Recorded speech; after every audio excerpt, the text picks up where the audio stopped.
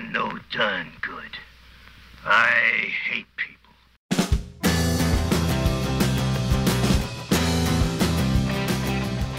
Hello everyone, this is relatively quick. I just want to talk about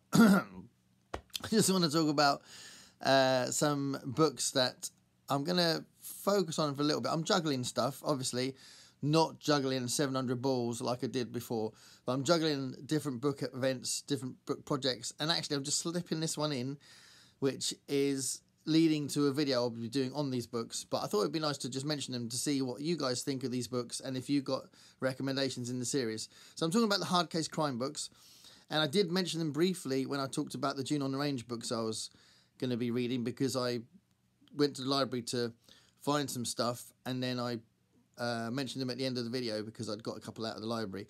But I've just got this one. So Ed McBain, The Gutter and the Grave. What a cool cover and title. Ed McBain.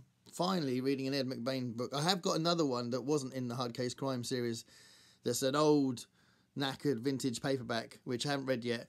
But I've now got an Ed McBain's book in this series. So it's a little bit... There you go. You see it better there. The Gutter and the Grave. So that was recently ordered. So that arrived this morning. It's a little one, little dinky one. So that's the Hard Case Crime series. And that's the latest edition I've got. This one I'm in the middle of reading by Robert Silverberg, The Hot Beat. I'm just aware of the glare. I'm trying to do it on an angle so you can see it better. And I'm really enjoying this. When I talk about these books in general, there is an issue with this. But I am really enjoying it though. So The Hot Beat. And I've already read Bust by Ken Bruin and Jason Starr, which introduces a couple of characters that apparently come back a few times. There's a few books on these characters. So Bust is one of these books. This glare is crazy, isn't it? There we go. So that one was really good. I really enjoyed that one. And these were the two I got from the library recently. So Lawrence Block's Cinnamon and Pimp. Again, like there's those two guys, and I think it's the same characters that were in that other book, Bust. So what are they called? Doesn't matter. And this is a book called Snatch by Gregory MacDonald that I got from Forbidden Planet when they were getting these, selling these off cheap. So, kidnappings make headlines and vice versa. So this is clearly a kidnapping story by the author of Fletch. I saw some Fletch books actually in another shop and didn't get them, but I noticed that there was these Fletch books that were quite cheap. But anyway, Snatch, Gregory MacDonald. That's a really quite a thick one, that one. That's a good... What's that? That's over 400 pages, which is unusual for this series. And then there's the one I've just read, Blood Sugar, by Daniel Kraus, which I have talked about in my Horror Mayhem video. But I'll talk about that in more detail when I do this video I'm going to do on these books. There's another Lawrence Block one, The Girl with the Deep Blue Eyes. So another one I got from Forbidden Planet, really cheap. And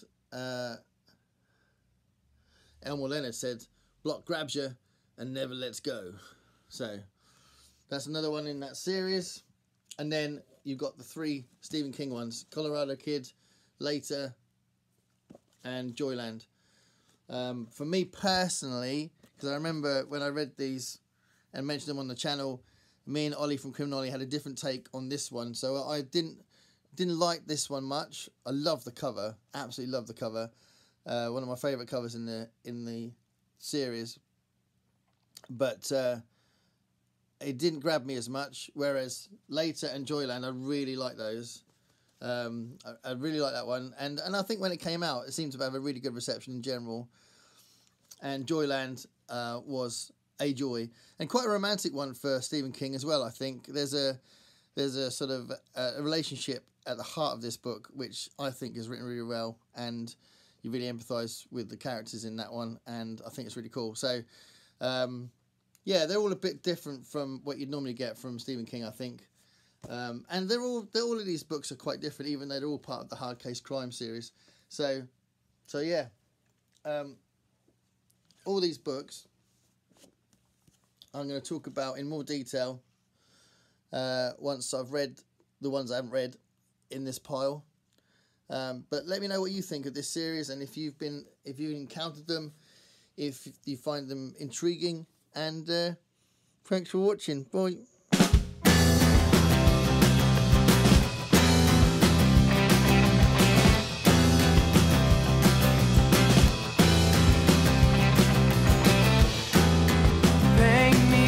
Picture